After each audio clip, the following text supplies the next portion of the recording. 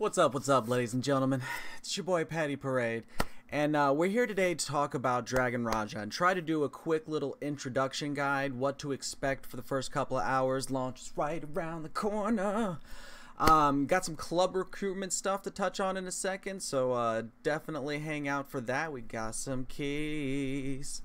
But essentially what we kind of want to cover in this video is what to expect in the first couple hours of the game. Try to help you guys out and quickly identify some of the UI stuff that's going to be kind of important, and just touch on a few things that I feel like will help people out in the beginning of the game and add some familiarity for you going in so that it doesn't feel as clunky. Because I was a little confused, so I'm trying to help my people out.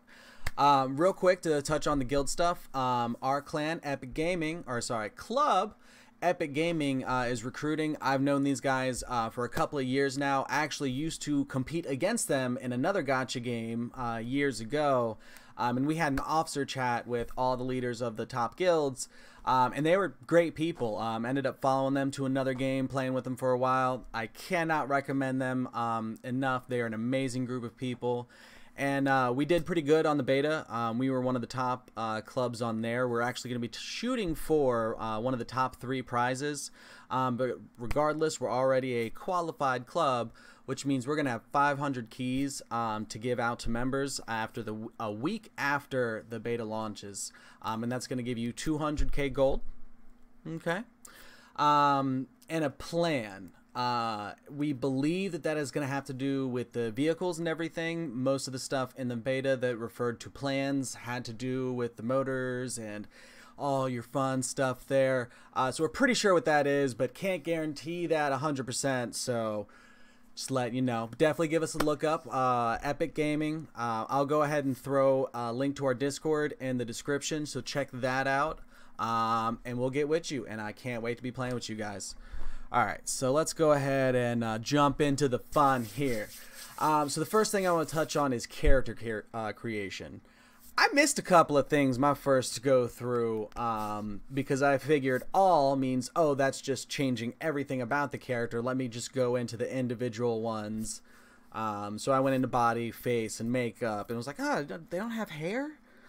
No, they have hair. They have hair. Cosmetic and all is hairstyle, hair color, all that fun little stuff, and then face and body are essentially all your physical traits. So you can kind of see over here on the side where it says like all shoulder, arms, chest weights. It lets you, sculpt and mold your character how you like. This kind of floors me in a phone game. That is, they really want you to be able to make your person. If you caught any of my earlier videos, you know I went with Ghost Boy because I'm not good at sculpting faces. Shout outs to all of you that are able to make beautiful characters, but I make things that look like they should be taken out back and shot. Maybe we'll give it another chance. The beta was limited time, so I didn't want to spend, an hour making a character. I had some content to make. We had to level up everything. Shout out to Soul Dancer. We got you to level 20, but we never made your showcase. I'm sorry. So definitely take your time going through this. You're going to be seeing your character a lot. So this is fairly important. Put a little time in it, make you somebody pretty. Alright, so that pretty much covers that. Another quick thing, right up in the top corner here, you're gonna have whatever your current quest is, and you can hit that and it'll just automatically run you to and then do whatever you need to do there. So you can be very hands-off for the first hour or 2 of the game using this. But also, if you're like me and you enjoy manualing and, playing a little bit, there's certain quests where you need to stand in a spot and it doesn't, mark that on the ground and tell you, this is where you need to be. So if you're running to do a quest and you see the person you need to talk to and there's no icon above their head, go ahead and just tap that little top corner and let it just do it nice and clean for you. And then also down below, we've got new gear and items. Every time you get something, whether it be like a consumable or something for your character, it's going to pop up in the bottom corner. It'll usually be a chest first, and then once you open that, it'll roll through a couple of items. Anything that you get out of that chest that you can use or open and get like a currency, it'll go ahead and be like, hey, we're going to go ahead and do this, right? You can just hit through all that or ignore it, and after 5 seconds, it'll auto accept each item. So you do you, boo, however you want to do it. So another thing that I want to touch on is kind of an introduction guide to this. Don't skip the story. I intentionally left as much of the story out as I could when making my earlier videos, and I'm going to continue to do that for a while. I want everybody to experience the story at their own pace and not ruin anything, because there are so many moments that I want to talk about with you guys. Oh my god. Oh my god. Like 6 off the top of my head. Luminous, I have so many questions, my boy. But it is an amazing story. Amazing story. I was really not expecting it. I was expecting to kind of just blow through that and then probably really enjoy the combat. But the story is great. I am actually interested and captivated in what's going on. They really caught me off guard with how good the story is. So definitely don't skip through all that, at least not on your first character. On your first character, take your time, savor it a little bit.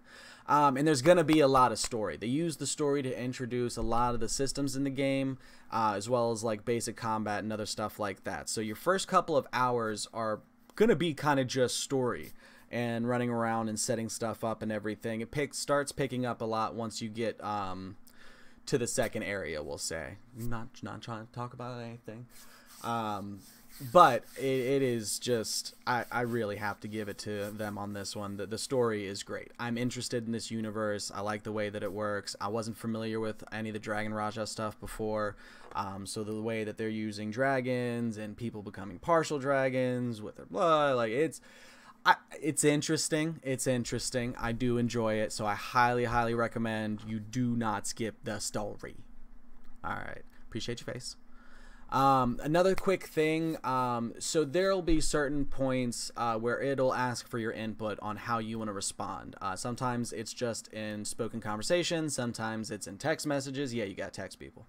How you respond affects your personality stats, and then I believe those are going to influence your career.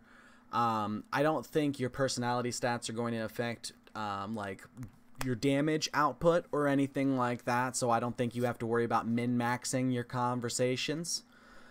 Could be wrong, but I'm pretty sure you don't have to min-max the conversations. So just, reply to them as, honestly, or however you want your character to be.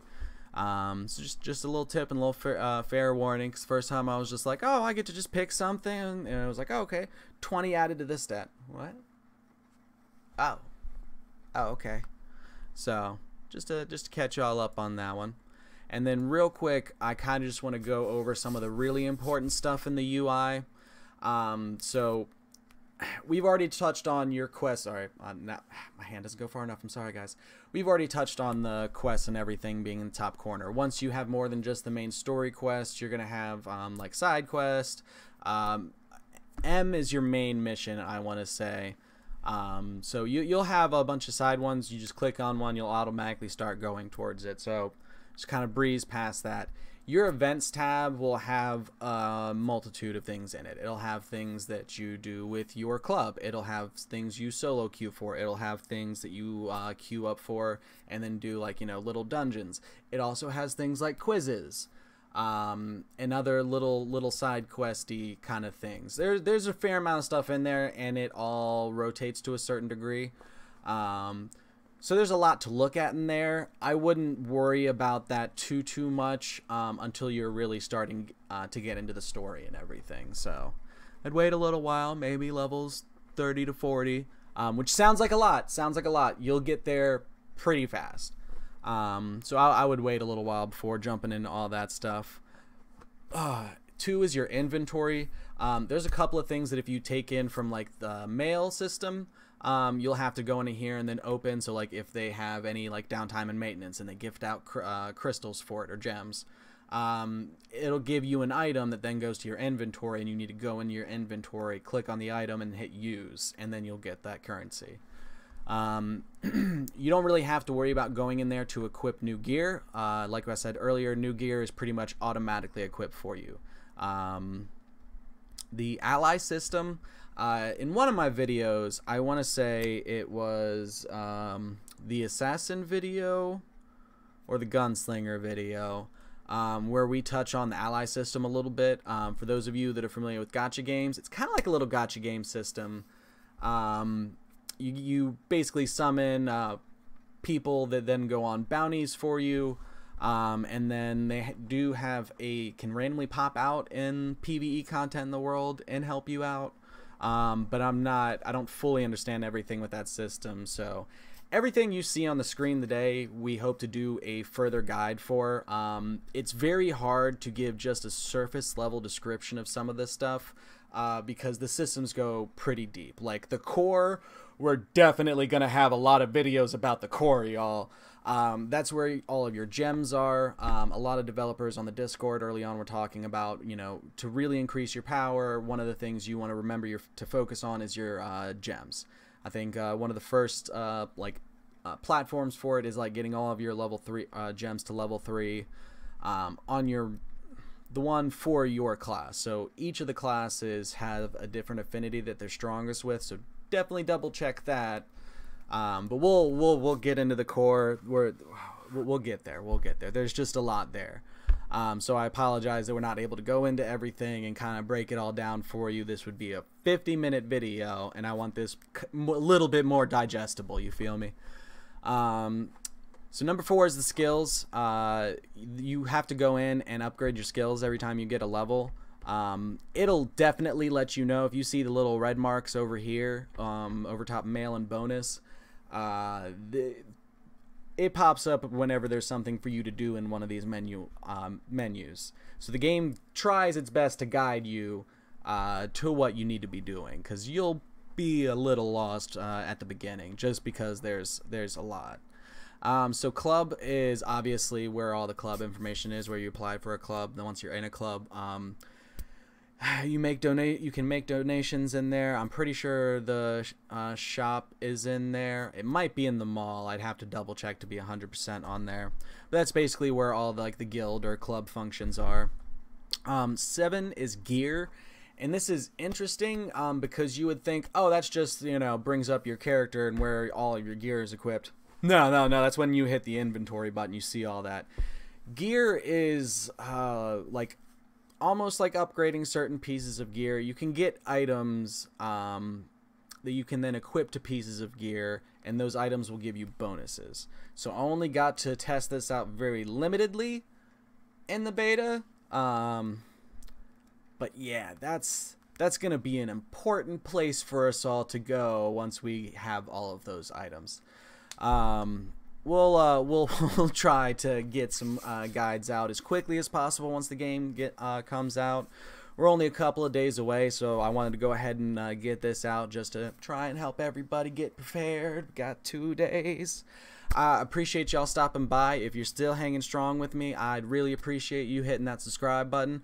Probably should have put that at the beginning of the video to trick some poor souls down there. But hey, if you made it this far, maybe you like my face. I appreciate yours. Alright, y'all, it's been your boy Petty. We're going to go ahead and wrap it up here. And remember, check out Epic Gaming. We're going to have the link in the description down below. And I hope to see you guys online. Alright, y'all. Deuces.